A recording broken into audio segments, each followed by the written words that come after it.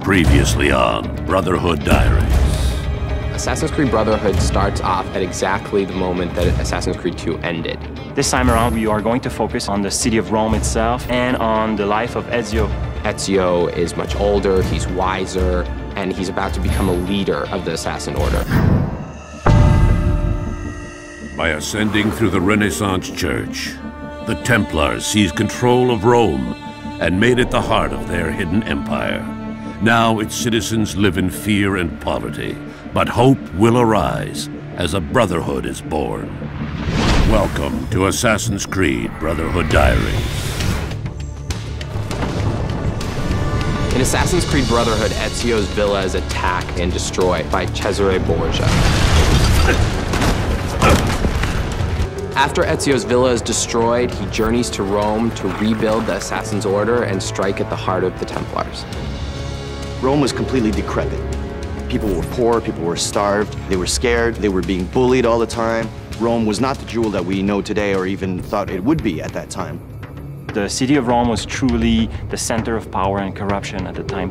So there's going to be a strong military presence represented by the Borgias. So Ezio is going to fight against the Borgia. He's going to bring the Renaissance back to Rome.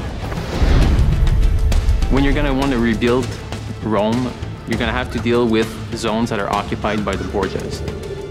When you get rid of one of those Borgia zones or Borgia towers, you're going to be able to open more shops, open stables, people will look healthier, there's going to be less bandits.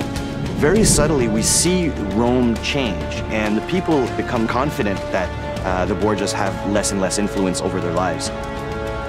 Rome as a city is nice because you have a bit of water, huge landmarks, variations in levels. You have hills, the 7 hills of Rome. There's the Colosseum, the Pantheon, Castel Sant'Angelo, there's the Vatican. So that's all the new stuff that you're gonna see in this city.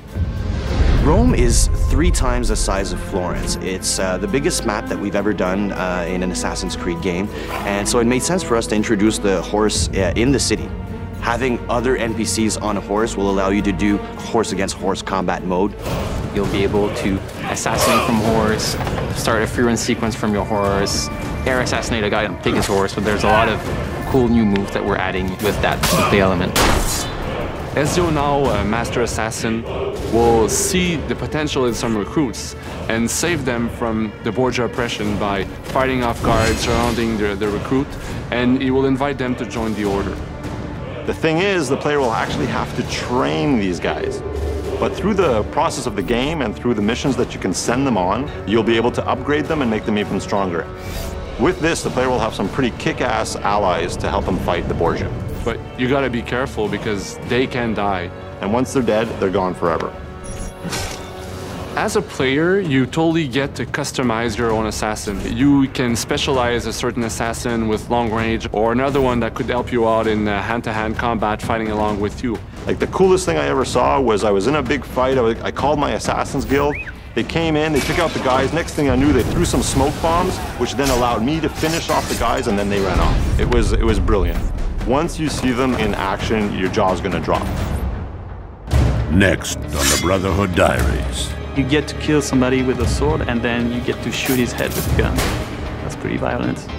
Ezio is facing his toughest foe ever, Cesare Borgia.